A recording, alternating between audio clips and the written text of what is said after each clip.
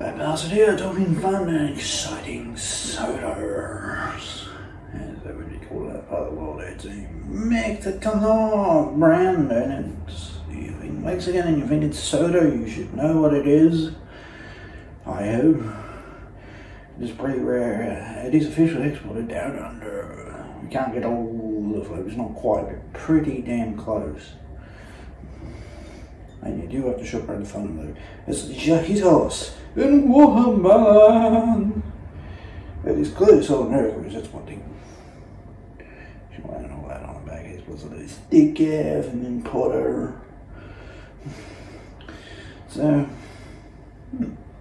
what's it like? Jarritos watermelon. I've heard your comment saying, oh, you're mispronouncing it. Well, fuck you too. So I don't know any better.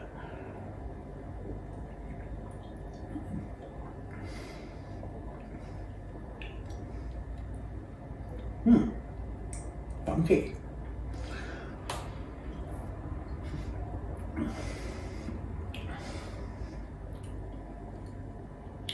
It sort of tastes like actual watermelon puree juice.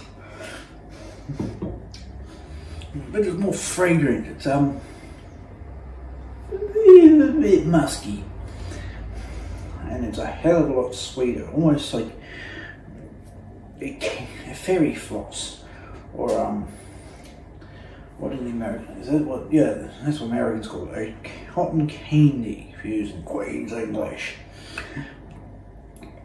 Sort of sweetness, because it isn't just sugar, there's a certain flavour to the sweetness that melds well with this sort of candied interpretation of what a real watermelon tastes like. So it's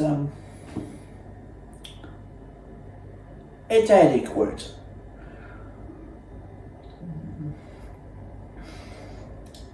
How many would do? If I was enjoying some tacos at a fancy Mexican restaurant and I said, oh, what about low watermelon?